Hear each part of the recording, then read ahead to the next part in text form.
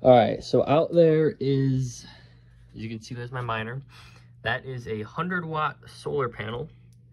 As you can see, it's very cloudy out, and this right here is a 50-watt solar panel. This thing's small, right? This thing's small. I like it because it's small. It's compact, right? But this thing right here, okay, this is a MiFi. I went the cheap route. I didn't go and get a RUT 240.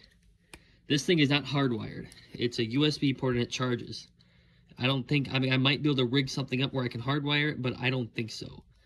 When this thing dies, it's dead. If you plug it back in when it's dead, oh, shoot, it doesn't turn on. It just charges. And, you know, you don't have internet, right? So, when that battery in there dies, this dies too.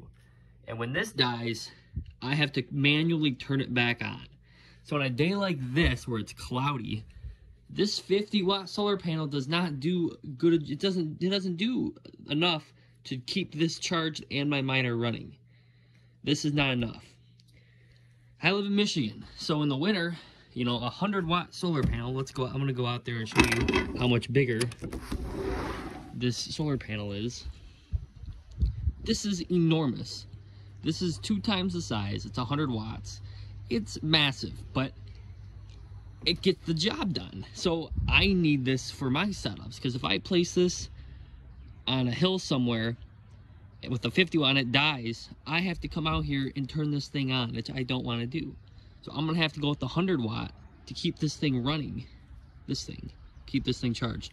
Now if I had a RUT 240, I could get away with that because I don't have to go out there and turn it on, right? I could go with the 50 watt and just it would be turning off and on a lot at night on cloudy days, but I wouldn't mind that. But the RUT 240's, you know, $300, $320 on top of that data.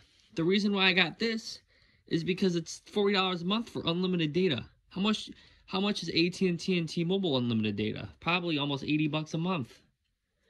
This is 40 bucks. I mean, I haven't tried wiring up to this. I took the battery out to see if I could plug it in and see if it just turns on, but it doesn't.